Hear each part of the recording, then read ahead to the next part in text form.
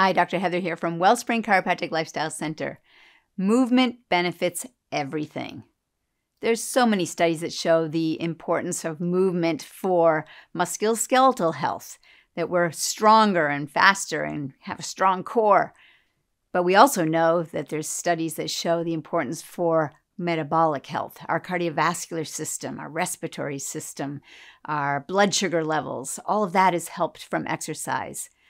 But the newer research is really showing the benefits in our neurology, in our brain, our cognition, our memory, our learning, and in our overall optimum wellness. Movement is essential for all of that. In fact, Dr. John Ratey, the author of Spark, he says this: "The primary purpose of movement and activity is to develop and condition the brain." So the brain is part of the whole nervous system, and the nervous system is a complex system that includes the brain, the spinal cord, and miles of nerves that travel all over the body. The nervous system is the master control of everything, and movement is essential to help the body come back to an equilibrium or a balance.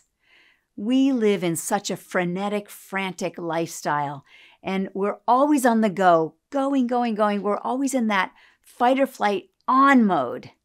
And that is a stress state. And movement is the thing that helps us to recalibrate, to reset back to rest and repair. It brings us back to equilibrium. And that is essential for health, not just for our brain, but our overall optimum health as well. The cerebellum is the part of the brain that watches movement all the time. And there's a body sense that we have, which is called proprioception, and it's the idea of knowing where your body is in space.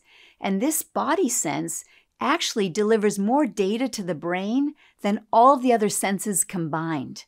So when we're getting good input from the body to the brain, that's proprioception.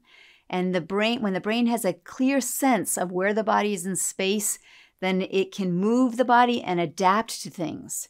But if we lose any sense of proprioception, then the body's going to go into a stress response. So when we're sedentary and not moving, or when we're moving with dysfunctional movements, or we get locked up or in a tense state, then we start to lose proprioception. What also happens is we start to get noxious signals going to the brain. We call it nociception.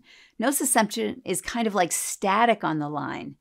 So a lack of proprioception and an increase in nociception, they both increase stress in the body. And when we're in a stress state, then we are setting ourselves up for chronic illness and disease. So when we can turn that stress switch off, we can use movement to do that, to reset back to rest and repair.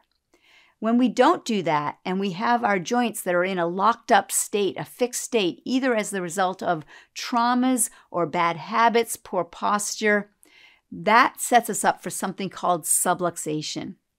Subluxation can occur in any joint in the body, but it's the most devastating impact when there's subluxations in the spine, because that's where the nerves are going right up to the brain. And if we have subluxations, it includes a locking up of that joint, inflammation, irritation to the nervous system, and again, that just sets us up to be in a stress response. Chiropractors are the professionals that know how to identify and correct subluxations. And so having really good spinal hygiene is a best practice. To have really good posture, to be moving your body and keeping it fluid. And to getting your spine checked by a chiropractor is also a best practice.